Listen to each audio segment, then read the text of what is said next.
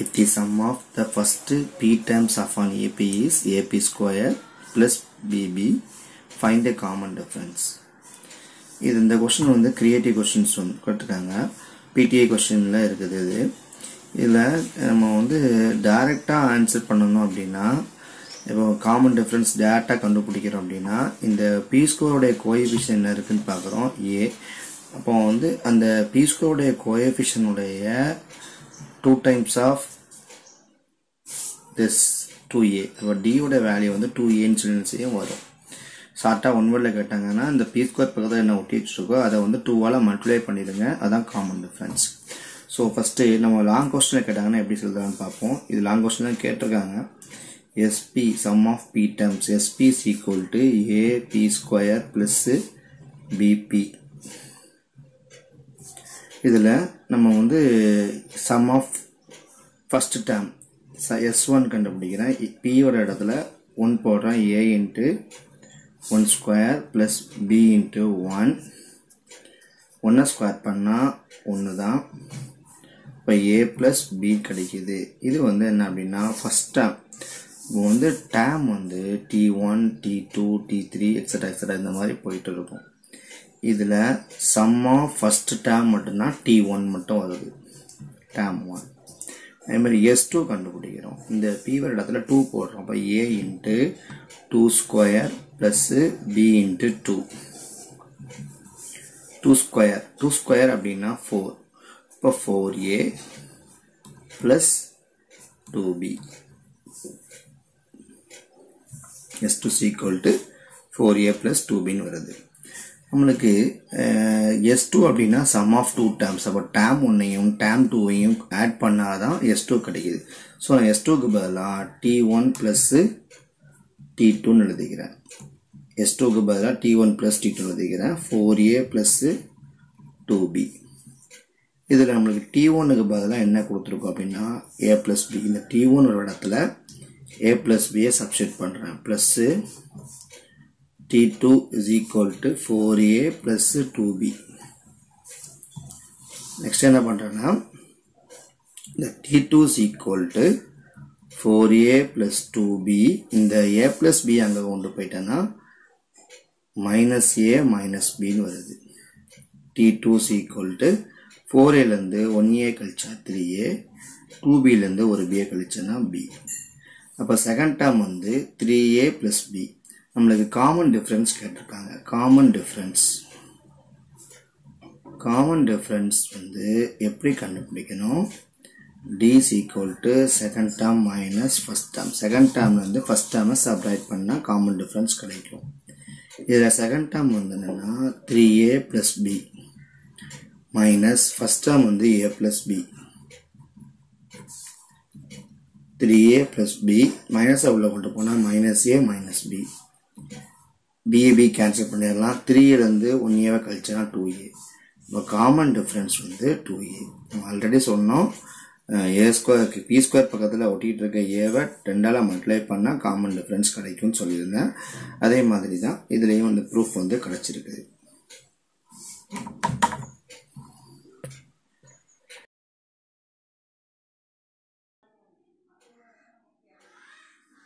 Find the non-zero values of x satisfy the matrix equations.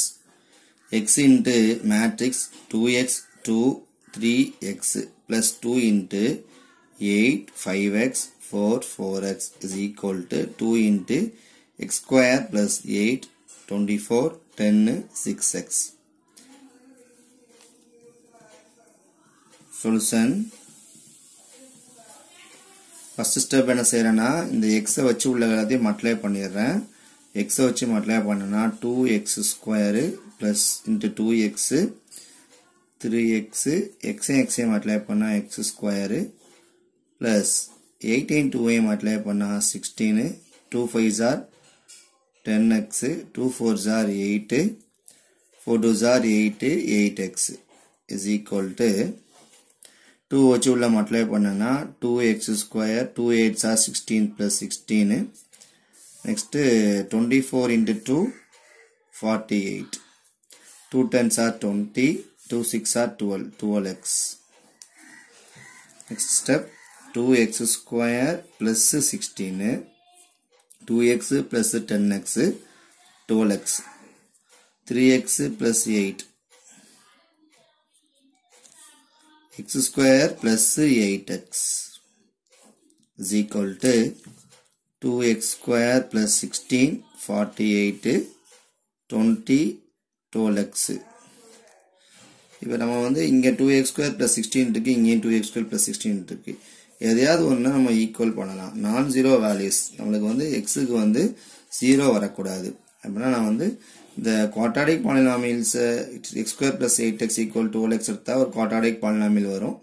அப்படி எடுத்து செய்யலாம். இல்லனா ஷார்ட்கட்டா என்ன செய்யலாம்னா இந்த 12x is equal to 48 ன்னு அஸ்யூம் பண்ணிக்கிறோம். 12x is equal to 48. x is equal to 48 by 12. 1 12 is 12. How many 12s are 48 means 4 12s are 48. X is equal to 4.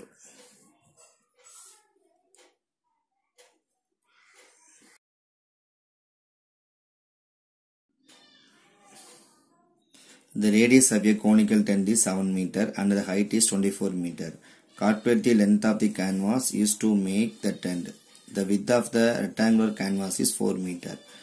என்ன பண்ணிருக்காங்கன்னா ஒரு rectangular canvas இருக்குது. அந்த rectangular canvasனுடைய width கொடுத்திருக்காங்க 4 மீட்டர் கொடுத்திருக்காங்க. அதோட length கண்டுபிடிக்கணும். Calculate the length of the canvas. இந்த rectangular canvas என்ன பண்ணிருக்காங்கன்னா ஒரு conical tent ஆ மாத்திருக்கோம். அந்த conical tent உடைய radius வந்து 7 மீட்டர் கொடுத்திருக்காங்க. height வந்து 24 மீட்டர் கொடுத்திருக்காங்க.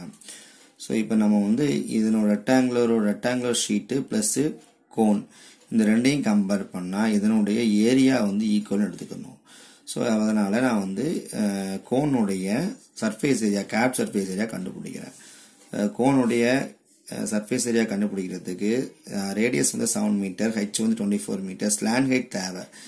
இந்த ஸ்லாண்ட் ஹைட் கண்டுபிடிக்கிறதுக்கு formula √r square plus h square. r னுடைய value வந்து 7, √7 square plus h னுடைய value 24 square. 7 square பண்ணா 49, 24 ஸ்கொயர் பண்ணா 576. ரெண்டையும் ஆட் பண்ணிட்டோம். ரெண்டையும் ஆட் பண்ணனா 625 வருது. 625 உடைய ஸ்கொயர் ரூட் வந்து 25. CSI of cone pi RL square unit. CSI of cone வந்து pi RL square unit. pi க்கு 22/7 போறோம். r ஓட வேல்யூ வந்து 7, l ஓட வேல்யூ வந்து 25. இப்போ 7 கேன்சல் பண்ணா 22 ஐயும் 25 ஐயும் மல்டிப்ளை பண்ணோம்னா 550 மீட்டர் ஸ்கொயர் வருது. இது ஒரு ஏரியா 1 எடுத்துக்கிறோம். ஏரியா ஆஃப் ரெக்டாங்கிள் வந்து L into B square unit. A2 எடுத்துக்கிறோம். லென்த்துக்கு கேபிட்டல் L போட்டுக்கிறேன். பிரெத் வந்து 4 மீட்டர் கொடுத்துருக்காங்க. அதான் வித் தான் பிரெத். So 4 metre. இதுல வந்து A2 ஏரியா 2 ஏரியா 1 ஈக்குவல் பண்ணி A2 is equal to A1. L into 4 is equal to 550. L into area is equal to L into B, A2 is equal to L into 4 எடுத்துக்கிறோம். A2 is equal to A1 assume பண்ணிக்கிறோம். A2க்கு பதிலா L into 4 போட்டுக்கிறோம். A1க்கு வந்து 550 போட்டுக்கிறோம். L is equal to 550/4. ரெண்டையும் divide பண்ணோம். 4 ஆல divide பண்ணா 137.5 மீட்டர்.